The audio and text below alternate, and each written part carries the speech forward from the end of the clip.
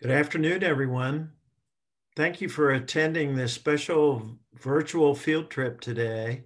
On behalf of Ohio's 24,000 soybean farmers and the Ohio Soybean Council, I welcome you to a tour of Cooper Farms turkey operation. This is part of a series of virtual field trips that are through Grow Next Gen, the Soybean Council's education platform, that I encourage all teachers and students to visit, grownextgen.org. There are lots of good there's lots of good information and resources for teachers and students to make the connection between agriculture and science. Our partners from Education Partners are with us today. We appreciate Cooper Farms allowing us to take a little tour of their facilities and appreciate the participation of the folks from Cooper Farms very much. So with that, I will turn it over to one of our Grow Next Gen teacher leaders, Heather Bryan. Make sure you put your questions in the Q&A box. Take it away, Heather. Hey everybody, my name is Heather Bryan and I am a Grow Next Gen teacher leader and education specialist for education projects. So we are really excited to be here, but you know why I'm most excited to be here? Because I am also a soybean farmer and I am standing inside a starter turkey poult barn where they're actually eating soybeans right now. So we're really excited to be here. I'm going to introduce you in just a moment to the Director of Communications for Cooper Farms and our farmer who is also here today that is going to take us on our tour. Please remember today to add your questions in the chat box because we are going to take some breaks throughout the virtual field trip to answer those questions just for you. Okay, so everybody, let's put a hand up here for Cassie Jo Aaron. She's the Director of Communications for Cooper Farms and she's going to tell us a little bit about Cooper Farms. Hi, everybody. I'm Cassie Jo Aaron. I am also the wife of a soybean farmer, and I work here at Cooper Farms where we grow turkeys and pigs and chickens for the eggs that you eat every day in your kitchen. I want to tell you just a little bit about Cooper Farms. We are a pretty big company that raises a lot of turkey and pork products and eggs for you to eat on a daily basis. And we're just really excited to tell you more about what we do. This is a turkey farm where they're going to be baby turkeys. We're also going to show you some pictures and some video of bigger turkeys. And these baby turkeys are called poults. So if you've learned about chickens, they're called chicks. And a baby turkey is called a poult. So we're excited to tell you more about this. Ask your questions. I will tell you all you want about Cooper Farms. A little bit later, we'll even get into how we took a turkey to the White House 2 times now. So 2 different times we've got to take turkeys there. So we're excited to tell you more, and I'll introduce you to Craig Link, who is our farmer, and he also works for Cooper Farms and helps all of our other family farmers raise their animals and take care of them on a daily basis. So he's going to tell you a little bit more about what he does and his family and his daily life here on the farm and in work at Cooper Farms. Thank you, Cassie. Hey, I'm glad to have all you kids here on my turkey farm today. So as Cassie Jo said, my family, which I have 4 kids, about some of the age of some of you on this video today. My oldest is in 2nd grade. I have a 1st grader, a preschooler, and a 3-year-old. And they love coming out to the barn and helping me every day take care of our turkeys. And I also have the unique and fun opportunity that I get to go to Cooper's other turkey farms and show them and help them with ideas on how to best raise turkeys for Cooper Farms to help produce food for all of you. So my grandpa started raising turkeys in the 50s, so I'm a 3rd generation turkey farmer, and I still have 3 aunts and uncles, 2 cousins, and 2 brothers that all raise turkeys for Coopers. So it's definitely a family affair. So I'm guessing you guys would like to see some baby birds here. Do we want to go through and talk about those? Yeah, but first, remember, we need to talk about how you come into the barn. So what are some of those safety procedures that you need to do to be able to come into the barn and keep our turkeys safe? So yeah, these kids are probably all wondering why we're wearing these funny looking suits. So when I get to my turkey farm, I get out and I put on a pair of boots and coveralls. And the reason we do this is because we want to protect our turkeys. We don't want to bring any diseases or germs from the outside in. So when I get these turkeys, they're just hatched out of their eggs, and they're really susceptible to any disease, just like a newborn baby. So here I am putting on my coveralls before I can come in to check my turkeys. So, and this is an extra step for me because I go out and look at other turkeys. So like my kids, when they come, they have very specific clothes that they only wear to the turkey. So and then Craig, they changed it. So Craig, I'm sorry to interrupt you, but are you telling me that just somebody who wanted to come into your barn is not allowed to come into your barn without taking certain precautions first? Correct. We would love to have all these kids on this tour today come out and visit, show them what we do. But because we have this technology now, we can do this in a much easier way and keep our birds safe by showing you without having everybody have to suit up and come in here. Good. All right. What are they showing on there? Is this still the video? So as I come in, I put in another set of boots just so anything that I might have drug in from the outside doesn't end up in the barn. And then here I am dipping my feet into a disinfectant bath. It's kind of like hand sanitizer for your feet. Okay, great. And so then we're able to actually come into the turkey barn itself. So we're going to take a big view of this barn. Does everybody see the gates that are separating different areas of the barn? This starter barn, Craig told me, actually begins turkeys for 4 separate barns. So Craig's going to tell us how many turkey poults are in this barn all together. So you guys might be wondering, how big is this barn? So if you could imagine a football field and add another half of a football field to it, that's how big this barn is. So it's like 1.5 football fields. And they usually bring me around 22 to 24,000 turkeys in this barn. And we've got them divided into 4 pens. That way, whenever they go to move them to a finishing barn, whatever's in this pen will go to one barn, the next pen to the next barn, and vice versa. Because these turkeys will just walk right up on a trailer. That way we don't have to count them. We know how many's in this section. That's awesome. And how long does it take a turkey to hatch out of an egg, Craig? So a turkey egg is in an incubator for 28 days before it hatches, which is just a little bit longer than a chicken egg. A chicken will hatch in 21 days. And a turkey egg is a little different than a chicken egg, as it's a little bigger and it's speckled all over it. That's really cool. When I see all these turkey poults around me, I notice that they're a pale yellow color. What color will they be when they are mature and ready for market? So all of our domesticated turkeys are white. And the reason they bred the bronze and black out of them is because people were buying turkey at the grocery store and they didn't like all these little black speckles all over their meat that came from the feathers. So they bred the turkeys to be white for that reason.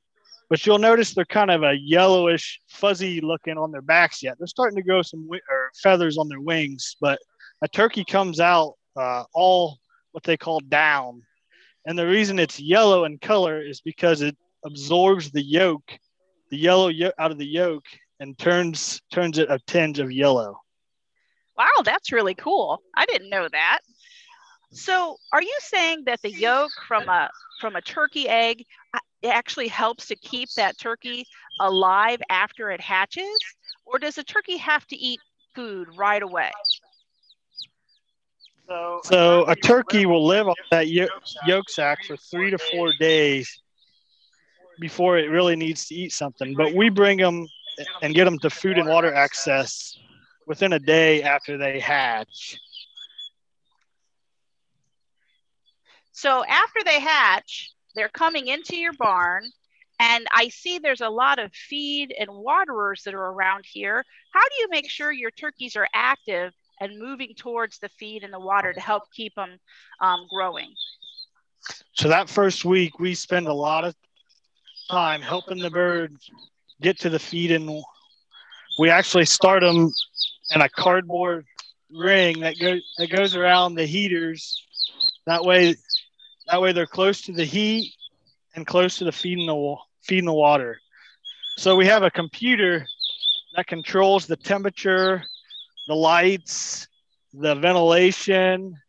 It keeps them warm in the winter and cool in the summer. And it just does everything to keep this barn at an optimum environment for these birds. We also have a lot of backup systems, like a generator if the power would go out. So these birds are never without power, never without feed and water, and everything that they might need. So in the past, a farmer would have had to have taken a bucket of grain and put it in the feeder, or gone and gotten some water out of the well and brought it in for the birds to drink water. How does that operate here on your farm? So like I said, that computer pretty much controls everything in this barn. They have 24-hour access to feed and water, and we want them to have the freshest water that they can have. So when a turkey comes over here to drink and they tip this cup, then more water will come out. So, and I will actually go through and flush these water lines 3 to 4 times a day to keep the water inside the line fresh. Because I don't know if you can tell that we're sweating in here, because it's close to 90 degrees today in this barn, which is what these turkeys want. We start them around 95 degrees. And at 5.5 weeks, when they move out of here to go to the finishing barn, we're at 70 degrees. So we're dropping about 5 degrees a week as we go. I bet by 5.5 weeks, you're feeling pretty good in here, because it's warm right now, let me tell you. Hey, this is a really good time to ask for any questions. So Cassie, Joe, or Jeannie, are you getting any questions from our students in the chat? We do have a few questions about how big turkeys can get. So can you talk about how big they are now and how big they're going to be? Cool. Yeah, so these turkeys are 1 week old. They were placed in my barn last Tuesday. And at Cooper Farms, we raise all male turkeys, or toms is what they're called. And we get them roughly 45 to 50 pounds and about 21 weeks of age. So what Cooper Farms raises is primarily for the breast meat that will ultimately be made into deli meat and turkey burgers for all of you to have and grill this summer. So when you're, there's another great question, just because you're talking about turkey breasts. I see a question in here that is talking about a wishbone. Does a turkey have a wishbone just like chicken does? Christina would like to know. Absolutely. A turkey has a wishbone, and obviously because the turkey gets bigger, the wishbone is much bigger. So me and my kids like to play that game where we each grab a side of the wishbone and pull and see who gets the bigger half. We also have a question here from Miss Christmer asking why soybeans are important as a part of the turkey feed. Okay, so turkeys have a very balanced diet. And in that diet, it is primarily corn and soybean meal. So if you kids drive around the fields and see the big, tall plants, that's the corn. And they take that corn and they grind it up. And then the smaller, shorter plants are your soybeans. And the soybeans, they take it through a process and they take the oil out to make some things. And then what's left is the meal, or a powder. So they mix that corn and the soybean meal, and then they add in a few vitamins and minerals. And then that's how they get this turkey feed for these turkeys to eat. And just like you guys, there's very important things in there, like the protein, the fat content, the carbohydrate content, and that all changes as the turkey grows to meet their needs. That sounds really cool. I bet the kids out there are wishing that they ate their protein and vegetables right now so that they could grow as fast as those turkeys do. So as we're looking around here, I noticed that the turkeys, when they're hatched, are really small, and the turkeys we see right now are just 7 days old. What's the biggest difference between a just recently hatched turkey and a 7-day-old turkey? Maybe you could point out to the students some of the parts of a turkey. So yeah, a turkey grows really fast. And like I said earlier, they're all fuzz or down when they're born. And just in 1 week, you can see how long these wing feathers have gotten. So by the time this turkey is full grown, it will have over 3,500 feathers all over its body. So because those feathers act as like a coat or a blanket, as most birds, all the heat for a bird escapes out through the top of their head and the skin surface on their head. So on the very tip of this, you see this looks like a horn. That's called their snood. And as this turkey grows, that snood will get longer and it'll hang down all the way down past their face and down beside their eye. So while we're at their face, you can see this beak here. It kind of has a hook on it. And this is how they pip out of the eggshell when they're in there at the hatchery. So they'll pip a perfect circle around the egg, and then they'll break out of it. So, and because these are tom turkeys, eventually they'll get a little beard down here below their neck. And my son, who's in 1st grade, his favorite part about a turkey are their feet. He calls them dinosaur feet. Because you can see they've got these 3 long toes with these big nails. And then they have this like a thumb or the claw on the back. And he just thinks it's the neatest thing when they stick their feet out. And he said they look like a dinosaur.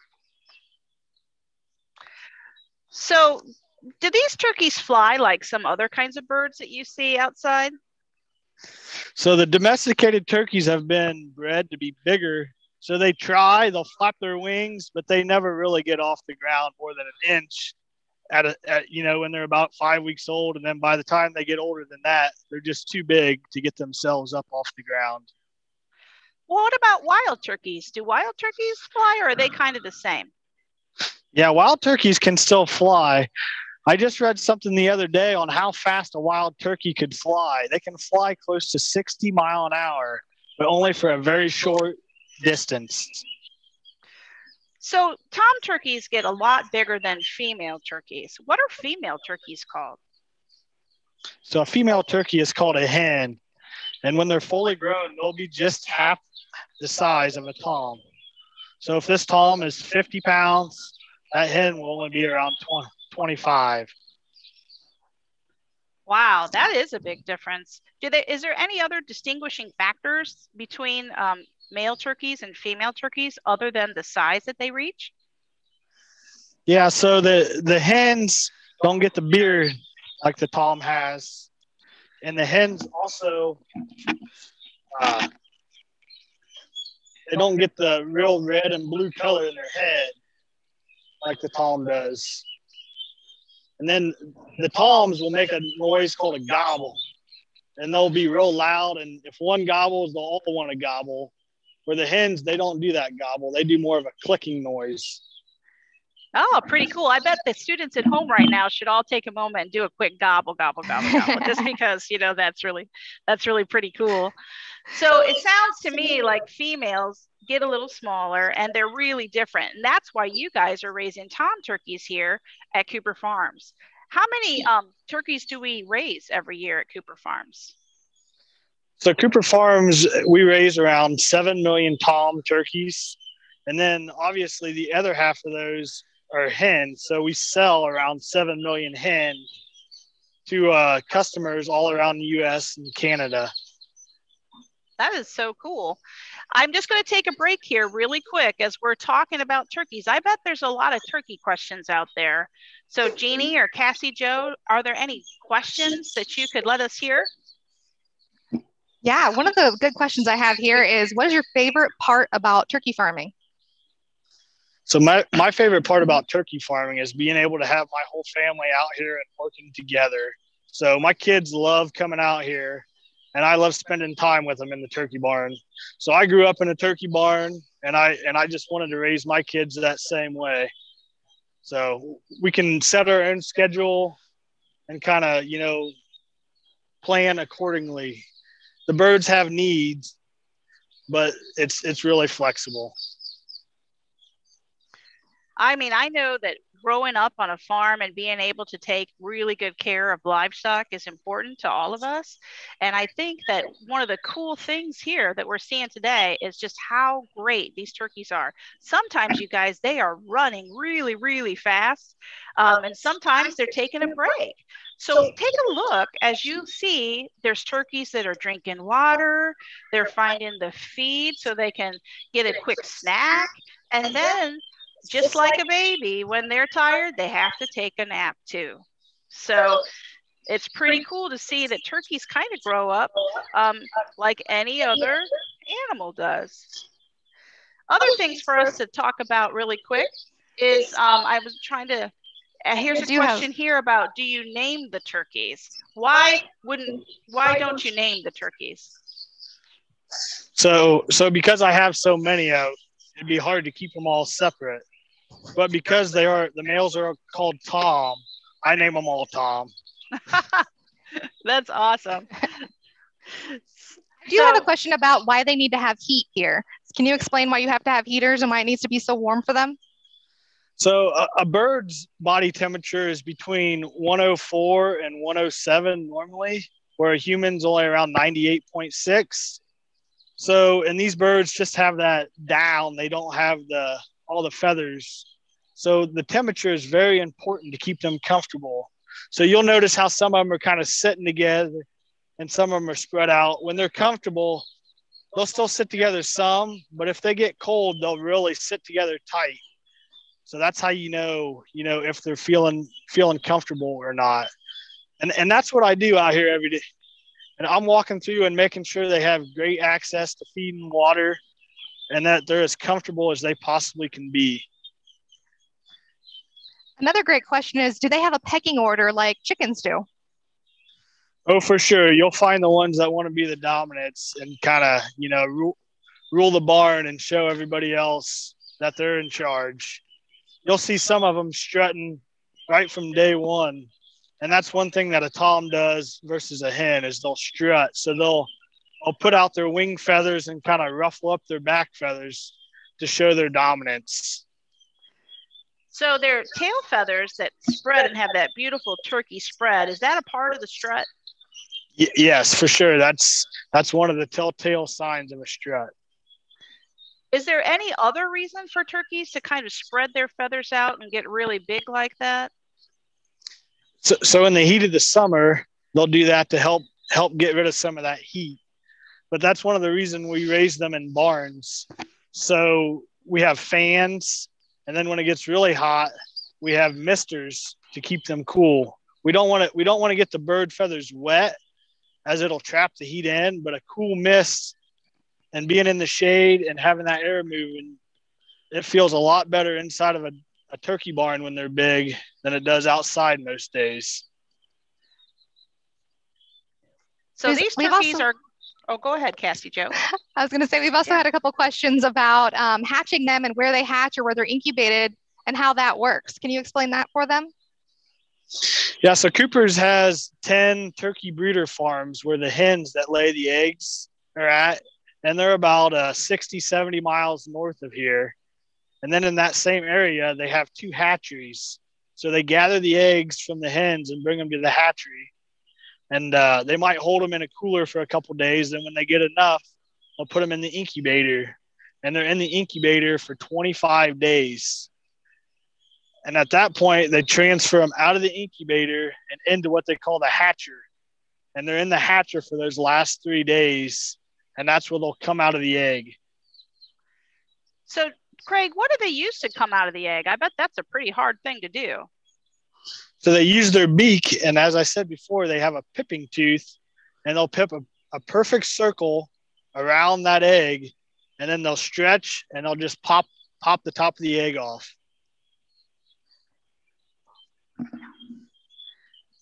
Can you explain what they're walking around on? What is this flooring? So we have a 3 to 4 inch layer of sawdust bedding. So like if you're cutting a board and what's left is the sawdust. So this is what they live their whole life on, is this sawdust. And between every group, I'll clean this out and put new in. But this stuff still looks brand new when these birds go out. So what we do is we transfer it to a finishing barn, and they'll use it, their entire life in there as well. And then at the end of that process, you have a great product that gets spread on the fields, and it's food for the crops. So it's a continuous cycle.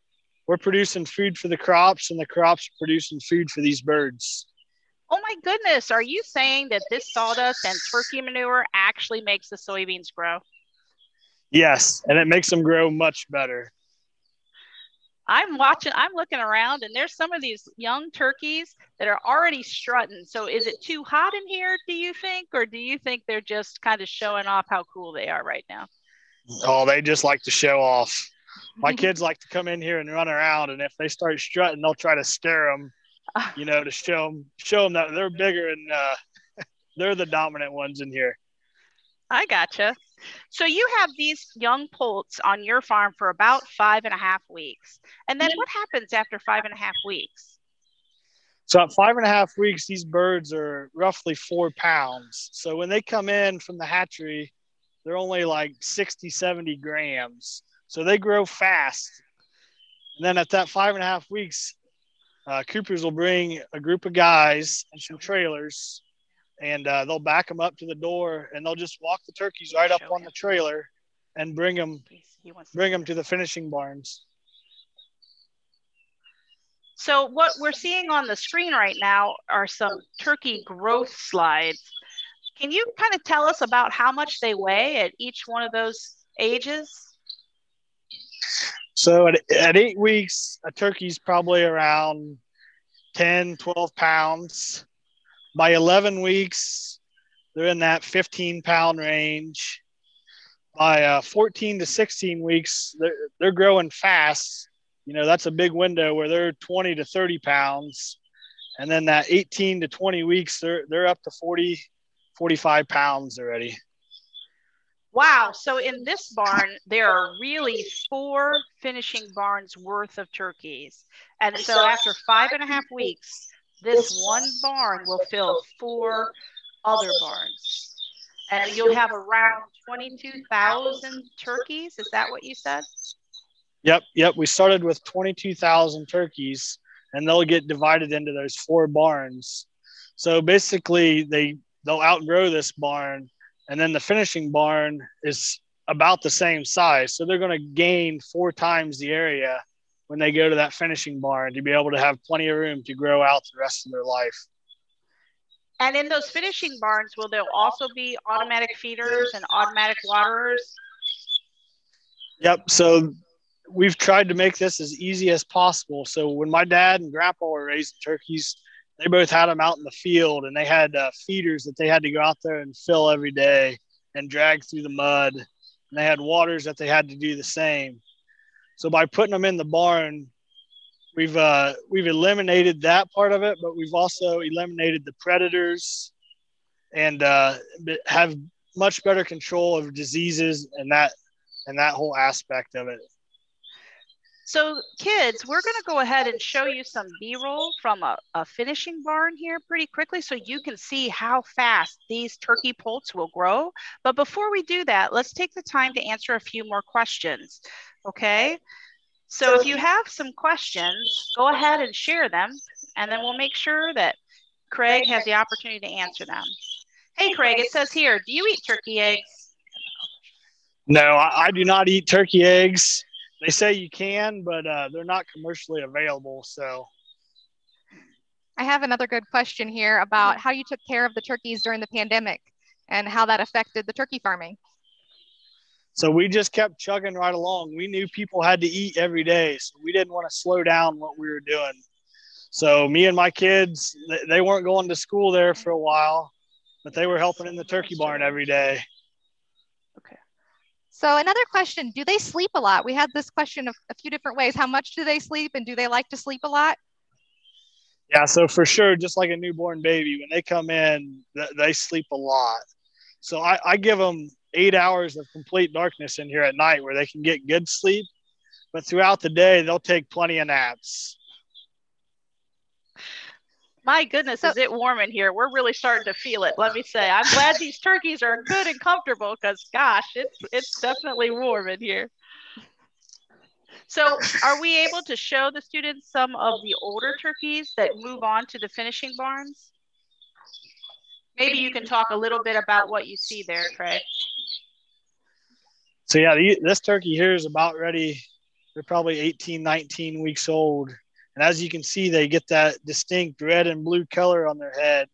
And then here's the snood hanging down that I was talking about. So that little horn-like thing grows into this big, long piece of skin. And the purpose of that skin is just to increase the surface area of the skin to allow more heat to escape out through the head. And then down underneath the beak and along the neck is the wattle. And again, that's just more skin surface area for that bird. So it looks like a turkey is strutting right there. And when one turkey struts, oh my goodness, maybe the rest of them do? Does it kind of start a chain reaction?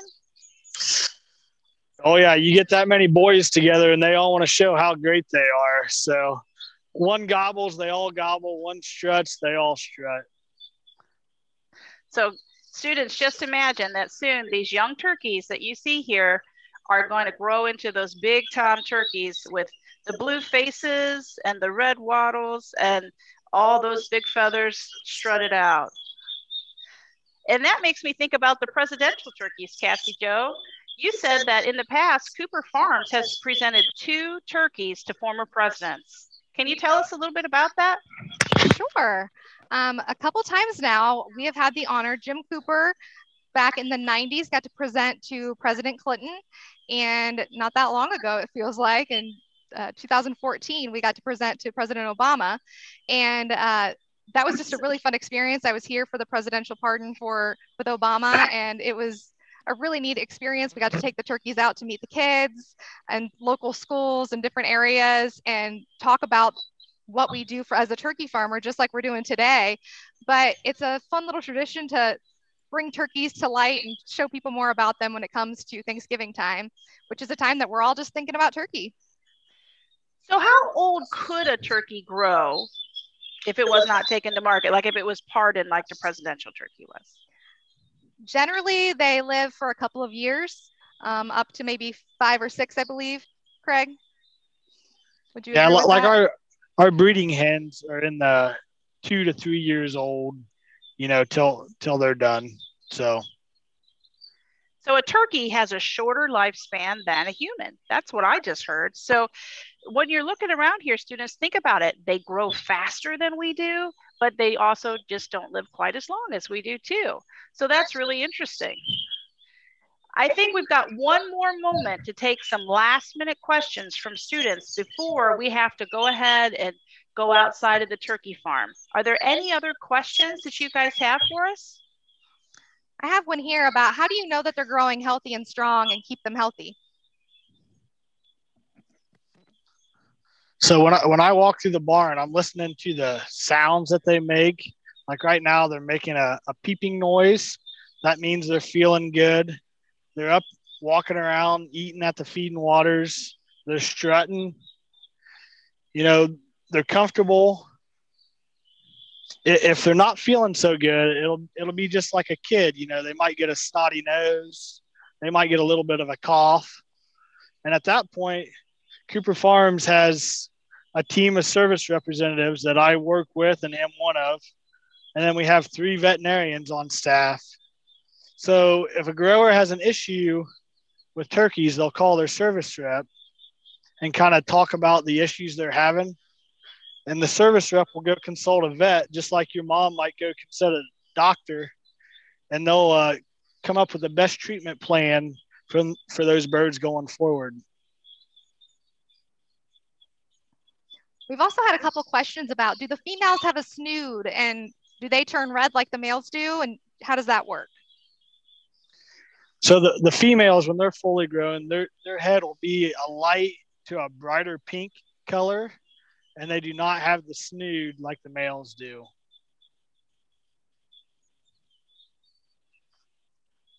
Any other questions? What is your least favorite part about being a turkey farmer? Is it telling them all goodbye at the end of their time here? My least favorite part is washing and cleaning the barn. The great thing about that is I have a great wife and kids that love to help with that process. It's just a very time-consuming and long process to get this barn really clean for the next birds coming in.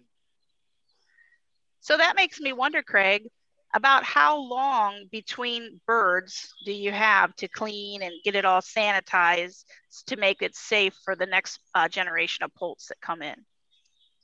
So I have like 2 to 3 weeks of time before the next flock will come in. So it gives me plenty of time to get everything cleaned out and washed and disinfected.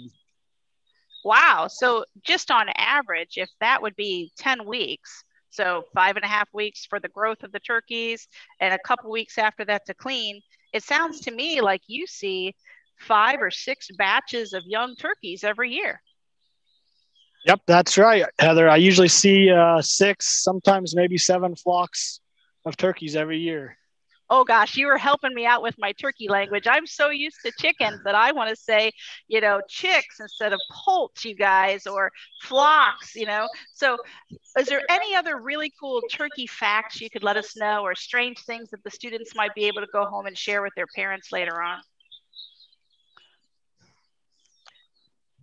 I think a fun one is always to teach you that males turkeys, Tom, they gobble. So we've all heard gobbling, right? We all try to make those noises. And I love to gobble to my children. They think it's hilarious. And I'm the craziest mom on earth. But our females, our hens, they click. They make more of a clicking sound. So right now they're all sort of chirping, which they do right out of the egg. But as they get older, the females make a little bit different sound than the males, which is really neat. And that's sort of how they know each other apart and they can communicate with one another. Wow, that is some really cool stuff. Well, you guys, as we're getting close to leaving this farm, you have seen all the way from a young turkey poult that's just recently hatched to the 1-week-old poults we see today.